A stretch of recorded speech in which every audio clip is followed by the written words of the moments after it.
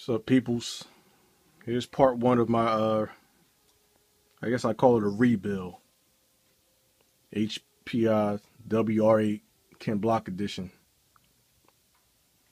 Now I did the Pro line. Big boy shocks already. Mama Monster 2 being installed in here. There it is, sitting right there in the corner.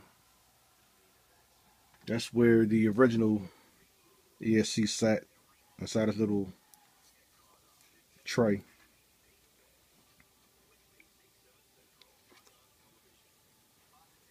Mama Monster's too big to fit inside the tray, so it'll be trayless. But it sits real nice and snug in this little corner right there. I'm gonna double face tape it down. Clean the metal real good, some alcohol, double face tape it. It sits in there nicely.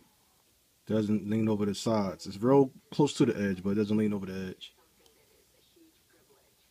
I'm gonna double face tape the on off switch right there, like so. That way no debris will hit it. It'll be protected by the bottom of the car. So it's nice and flush in there, so it's a good, real good fit. Had to rewire, well, I had to reroute the wires. Originally the wires come up under the drive shaft into the tray, into the receiver box. I had to put a hole in the side of the receiver box, real tight hole. I put the wires, it's like a little tire here, like a braid tie. That's on there. It's a real small hole already inside the frame. I didn't make the hole, it's already there. So I utilized it. Put the little tie on there.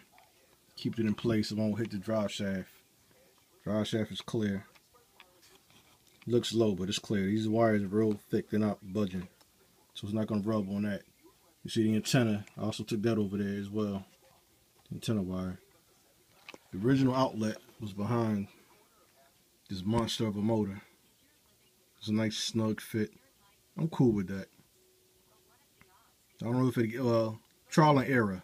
I'll see if it get hot or not. If it doesn't get hot, I'm leaving it like that. If it gets hot, I'll probably put a little sheet of aluminum in there. Just to keep it from burning down the ESC tray, the receiver box. Just say this monster of a motor right here. It's going to be pretty snug, but it fits in there nicely. Now I see why HPI didn't include this size motor inside these vehicles. Here's the original motor. Pretty much sat in it like that. Well, that's inside here.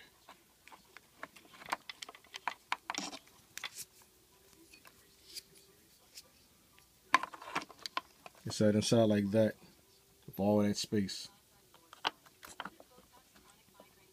So you can see the hell of a difference in the size of these motors. Now, as anything, you know, I forgot what it's called.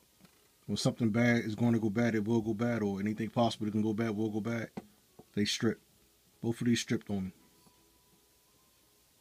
Actually, the pinion actually got stuck on there too. It stripped.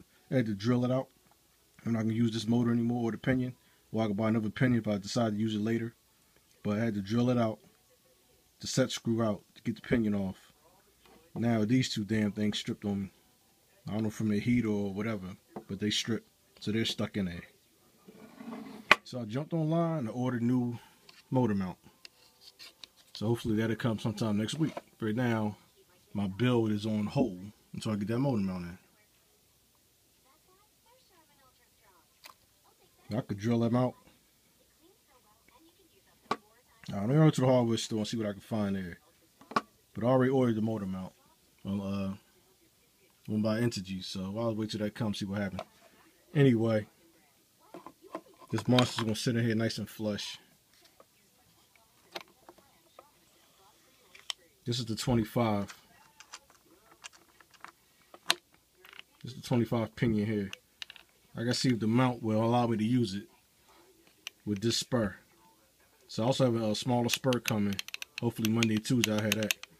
That way I can use this pinion, 25. I think this is a 46, older to 42. So it'll give me more space and, you know, a little bit higher speed. I said rerun the wires, original wires. Came out the receiver box right there, up top. Oh, you see that? This box is held down with 3 screws. Well, it was. One on either side and one in the front. I had to Dremel that flush to fit the monster right there. Now this little, I guess this makes it waterproof or watertight. It's like a little rubbery. I'm leaving that there to help hold a motor in place. Actually, if it gets hot, I'll deal with it then. But right now, it keeps the motor nice and snug. Plus with the motor mount once I finish that. So that's part 1 of my upgrades. Making this a beast. I already had a servo. High tech. I waterproofed it. Why, I don't know. I'm not going to put this in any water. But I waterproofed it. I got some more aluminum parts coming. I got another body coming. I'm just going to do a straight black body. Just for my speed runs. I'm going to use some other tires. You might have seen some tires I had on my Bullet. But I never actually used them. And actually, they fit on here. They're like double the width of that. I ain't going to show you right now, but this is going to look sick once I'm done. With the new body, the speed run, and those wheels on there. Anyway, that's part 1. Later.